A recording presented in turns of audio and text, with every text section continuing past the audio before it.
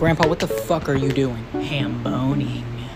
No, I shit you not. Before Bitmojis, we dripped the fuck out of our Xbox Live characters. It was phenomenal.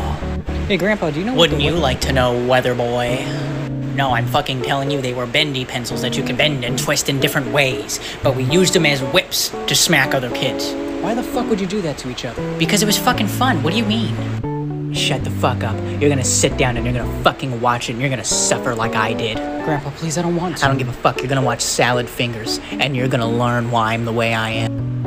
The biggest talk in 2012 was Amanda Todd. Do you guys remember that? You guys remember that when that was like the biggest thing at the time was when Amanda Todd, you know, I just think that's fucking crazy. Like I don't know. I think it blows my mind that something like that happened, and then you look at how mental health is still treated today in teenagers and even young adults and adults, and I think, God,